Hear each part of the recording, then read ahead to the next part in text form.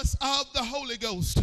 We have to understand that if we do not have the Holy Ghost, we are living beneath our privilege. And we have to understand not only do we need the Holy Ghost that speaks in other tongues, we need that Holy Ghost that will keep us from day to day to day to day to day.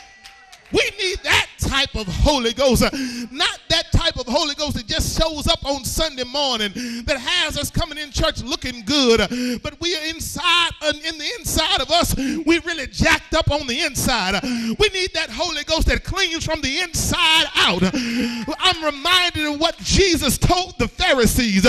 He said, you worried about the outside of the cup, but the inside of cup is full of filthiness. We have to understand that Jesus is not worried about the outside appearance. Yes, I know we need to dress a certain way. Yes, I know we need to do certain things so we don't have everything looking like it shouldn't look. But God is saying, what's going on inside of you? That's what I'm worried about, because your soul is the only thing that has to spend eternity somewhere. The body is going to return to the dust that gave it.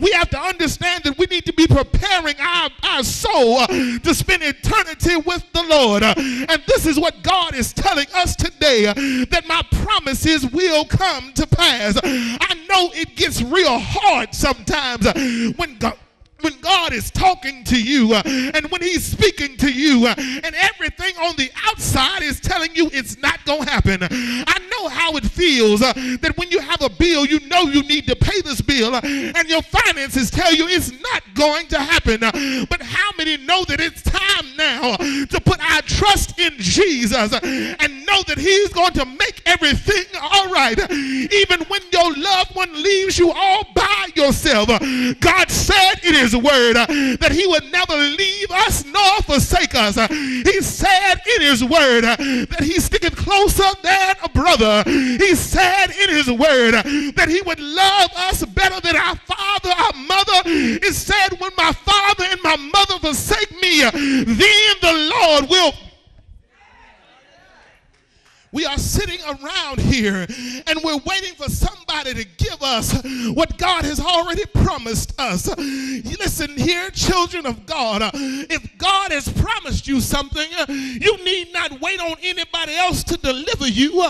God delivered you over 2,000 years ago, and you need to walk in your deliverance. The Bible tells us that with his stripes we are healed.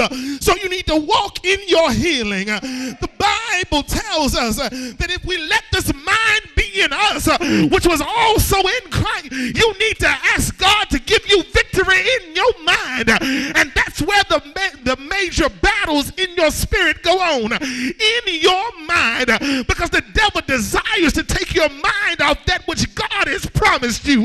But you need to tell the devil that he can't have your mind, because my mind belongs to God. My mind is what God is looking for. And I have the mind of God to say that even though I'm going through trouble, trials, and dismay, I'm still going to trust in God, because I know that God is my everything. The Bible tells me that he's water when I'm thirsty, that he's bread in a starving land, that he's shelter for the shelterless. And we need to praise God for that. Even if you need a job, he's still right there, because he owns the cattle on a thousand.